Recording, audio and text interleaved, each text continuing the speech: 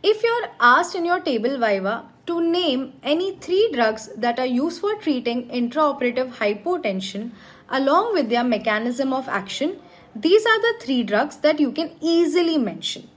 First, ephedrine. It is a sympathomimetic amine which acts on the alpha and the beta adrenergic receptors.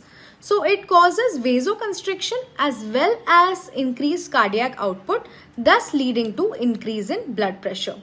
Second is phenylephrine, which is an alpha-1 agonist that increases blood pressure mainly by causing vasoconstriction. Third is dopamine, which is a catecholamine that acts on different receptors at different doses. So at low doses, dopamine will increase the renal blood flow.